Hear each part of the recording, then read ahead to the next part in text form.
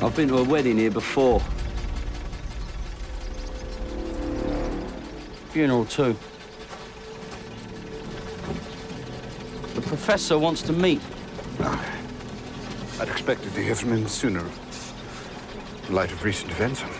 He was wondering if it'd be convenient for you to come by the college this afternoon. His lecture concludes at 4. Looking forward. One side, Chumley.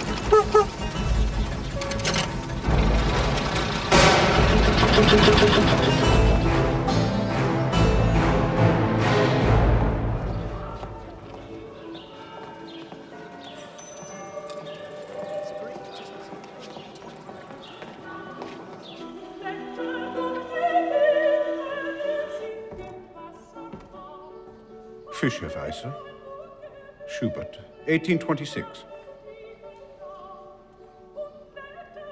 Gib auf nur deine Tucker. Den Fisch betrugst du nicht. Give up your foolish trickery. This fish you cannot cheat. I hope I'm not intruding. Excuse me. Matthew, please take these up to Mr. Williams and make sure he packs my white tie and tails. I'll take care of it, Professor. I do apologize. I'm off on a blasted lecture tour. Would you care for some tea or coffee? Neither. Something stronger, perhaps? No, but might I trouble you for an inscription?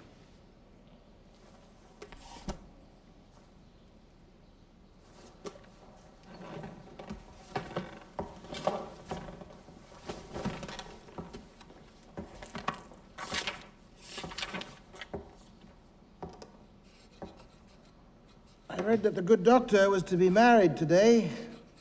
How was the service? Definitive. He'll no longer be party to my investigations. He's out of the equation. I trust you'll take this into consideration.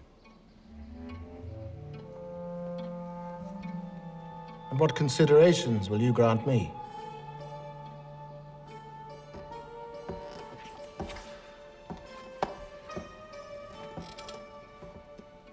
Have you actually read the book? I found it compelling, though I'm primarily interested in your more recent endeavors.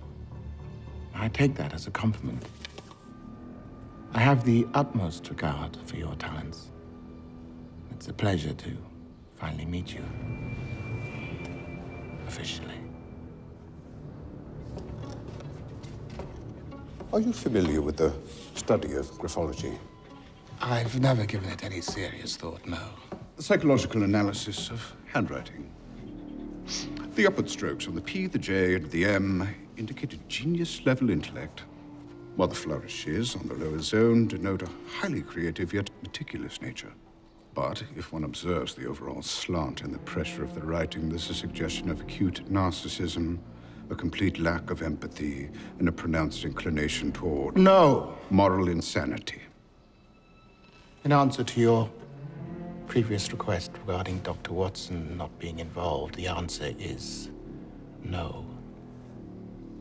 The laws of celestial mechanics dictate that when two objects collide, there is always damage of a collateral nature.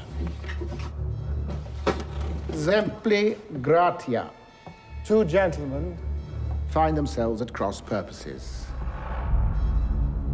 A young woman torn between them.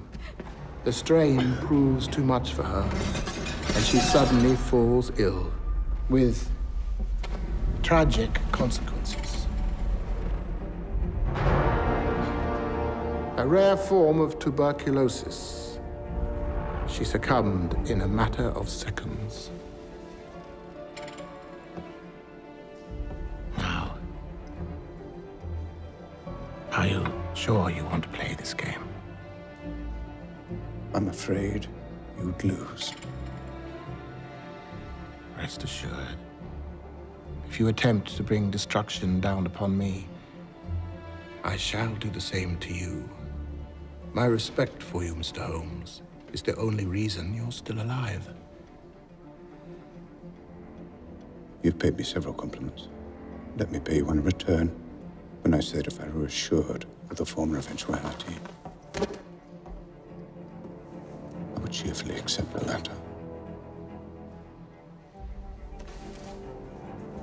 I'll be sure to send my regards to the happy couple. Another time, then.